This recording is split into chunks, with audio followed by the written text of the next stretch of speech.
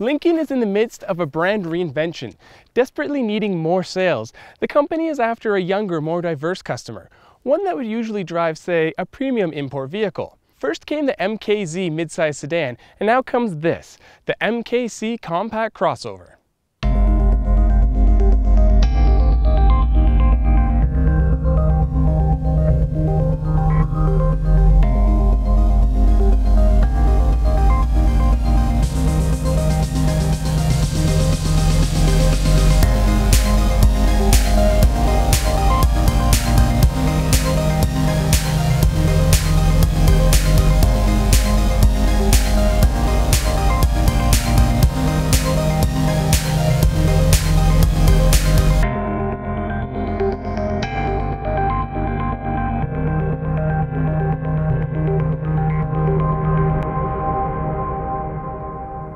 In a somewhat confusing trim structure, the MKC is available in 3 levels that starts at Premier, goes up to Select, and then tops out at Reserve.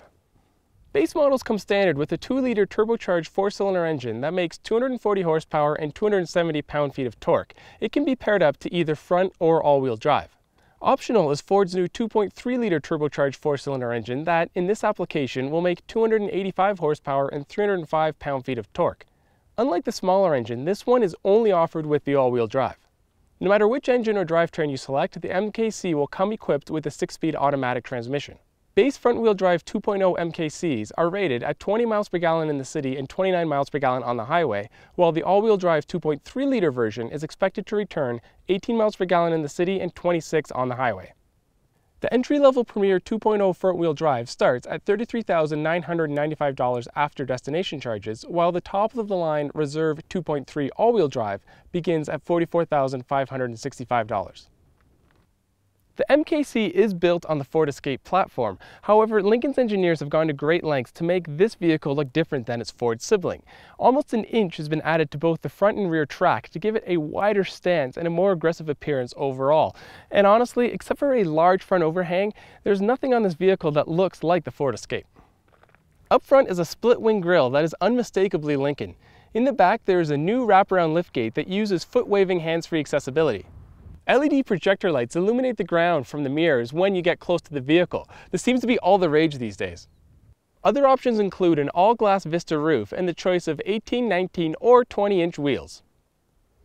Front and center to the driver is an all-new Lincoln steering wheel that is debuting in the MKC. Now, this wheel will find its way into every Lincoln model down the road. It isn't exactly memorable or the most stylish out there, but it's not offensive. It's just a good, solid unit. What is memorable, though, are these soft, comfortable Bridge of Weir leather seats. As should be expected, this is a Lincoln, so there's push-button gear selection over here beside the center console. Now, it may be a bit gimmicky, but it does give the Lincoln a unique identity. Proving that Lincoln does want to indeed attract a younger customer, there's built-in smartphone connectivity, and it allows owners to lock, unlock, or even locate their vehicle through the My Lincoln app on their smartphone. For audiophiles, the MKC can come equipped with the THX2 surround sound audio system, but my favorite part of the audio system is that there's actually a tune knob included with this version of My Lincoln Touch. Back seat space is a little on the small side, only offering 36.8 inches of rear legroom. Adult passengers will fit back there, but it is a little cramped. The trunk offers a very square 25.2 cubic feet of cargo space, and with the rear seats folded down, this expands to over 53 cubic feet. All MKCs equipped with all-wheel drive come with continuously controlled damping. Now, what this does is it gives you a nice balance between comfort and minimizing body roll in the corners. But if that's not enough, you can manually adjust which version you'd rather have, comfort or sport. Now, we haven't really noticed a big difference between the sport mode and the comfort mode as far as ride comfort and handling go, but sport does more than just adjust the suspension. It also changes the transmission mapping, the throttle response, and the steering feel. And you add it all up, and it's actually a really solid package. This crossover becomes pretty nimble. As crazy as it may sound, this Lincoln's engaging to drive. That is until you take a corner a little too fast and it reminds you this is indeed a crossover and not a sports car.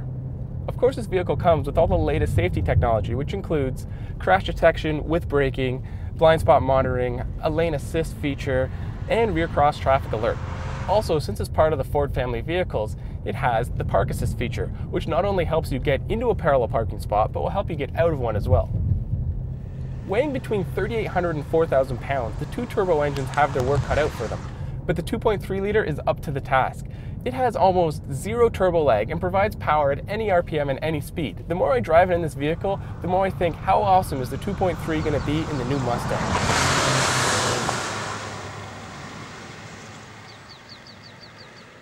The MKC isn't single-handedly going to get people to stop associating the Lincoln brand with things like their old lumbering sedans or the Mammoth Navigator, but it is a step in the right direction. Will it be enough to conquest customers interested in the Acura RDX or the Audi Q5? Only time will tell. But one thing is certain, Lincoln has a legitimate compact crossover contender.